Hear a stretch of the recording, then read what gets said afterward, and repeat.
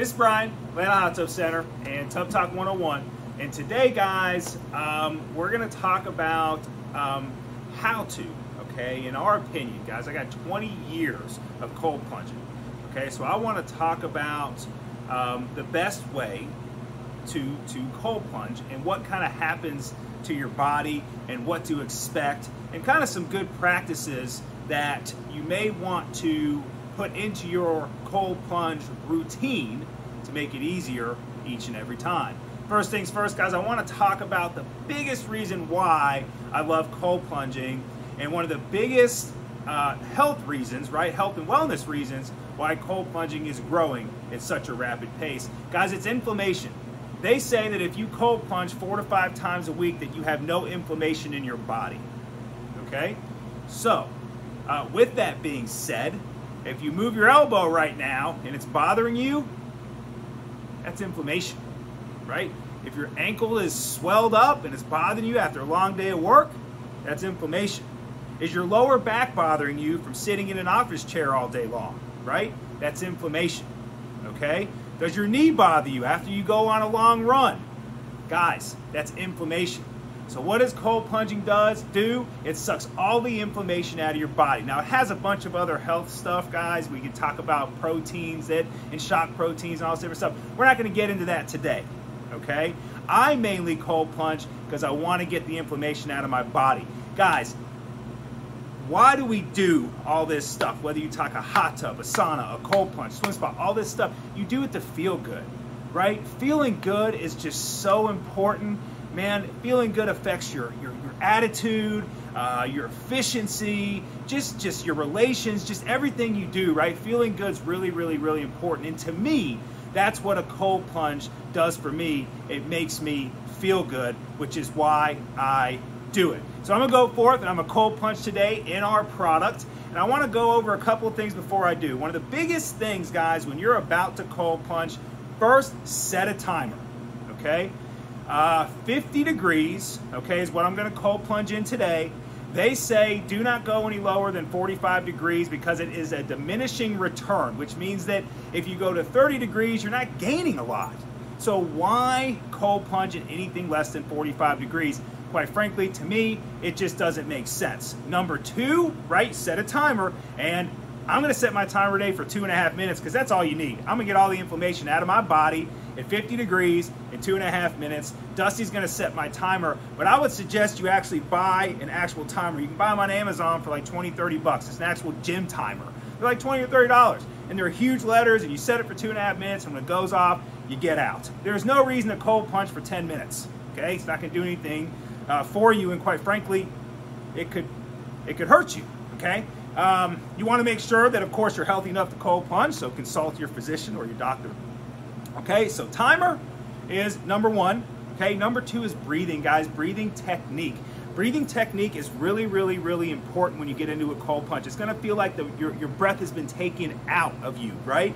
So if you don't talk to anybody and you stay focused here and you just continue to breathe as you're getting into the cold plunge, shut your eyes, you'll find that you'll work through it and that it is not that bad, really. And after about 30 seconds or so, you don't feel a whole lot anyway, right? I mean, you do kind of go a little bit numb. Your body does adjust to those cold temperatures and you go a little bit numb.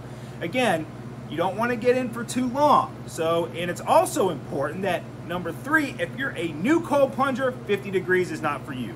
You need to start at about 70 degrees, 75 degrees in cold plunge, then go to 70, then go to 65, then go to 60, and each step, you want to give it a couple weeks. So if you're starting at 70, give it a couple of weeks before you go to 65. Give it a couple of weeks, right? And then go to 60. Give it a couple of weeks, then go to 55, right? You need to slowly drop the temperature. Don't just jump in at 50 or 45 degrees. If you do that, I guarantee you'll hate it. You will just absolutely hate it. Your body adjusts to things. It's like working out, right? You do a set or you lift and you do bench press. You do a certain weight 1 week. You can do more weight a couple weeks later, more weight a couple weeks later because your body's getting used to you doing that exercise, right? So it's the same thing here. So here we go. Dusty, as you guys know, he's my camera guy, and he's gonna go ahead and set my timer for 2.5 minutes, okay? And that's how long I'm going to cold plunge for. So, Dusty, here we go. I'm gonna take this off, tilt this guy up, okay? Don't need this. All right, so guys, when I step in here, this is a pretty quick process. If you step into this guy quickly or slowly, you're gonna hate it quick. So get in. Once you get in, go down quickly. Just go down. And then focus on your breathing.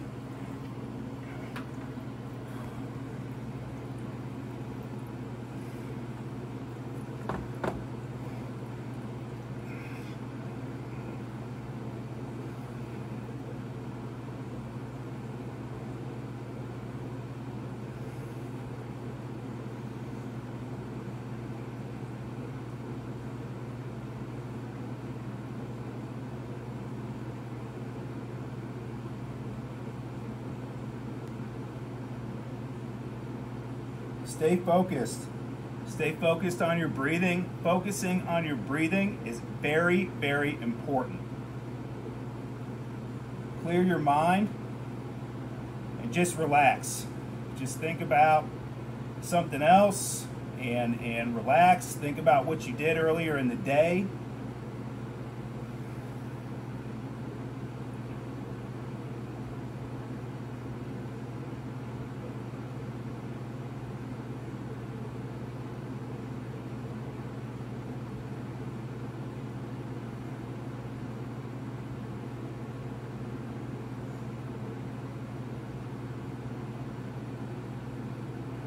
My body is basically adjusted at this point.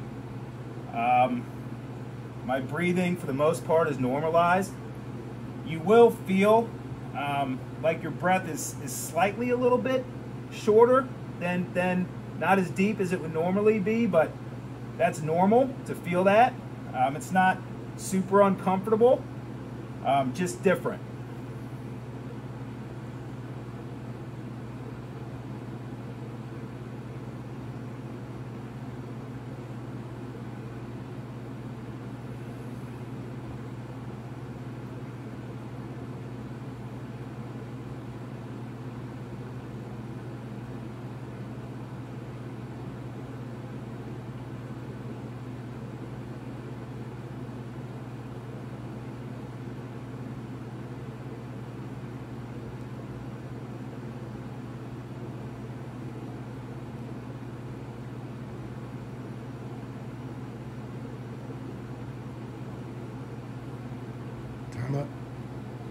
Huh?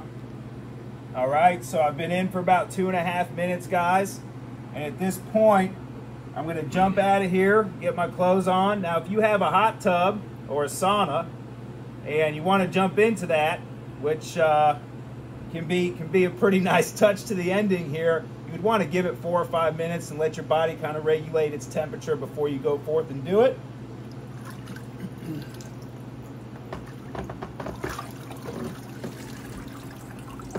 At this point, I'm not feeling a whole lot, guys. I'm pretty numb, so none of this is really bothering me at this point.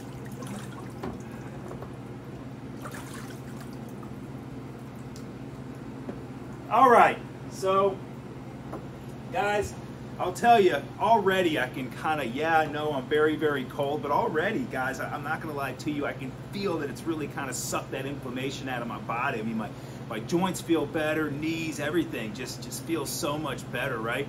And if you do it every single day, you're really going to see, if you make it a habit, you're just really going to see a difference. I think you'll find that you really just feel better every single day.